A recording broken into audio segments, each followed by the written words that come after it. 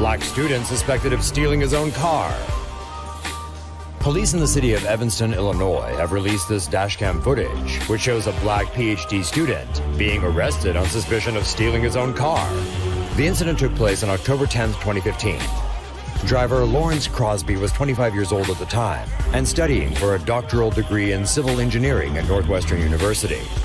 But as you can see here, the arresting officers took the opportunity to engineer a few knee and open-handed strikes to Crosby's body as they wrestled the student to the ground and slapped cuffs. All right, that's FYI. All right.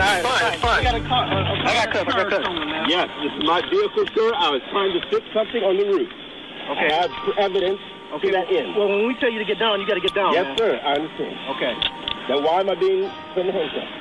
We got to verify the car is not stolen, man. I'm a PhD student at Northwestern University in the Department of Materials Science and Engineering. I purchased this vehicle January 23rd, 2015.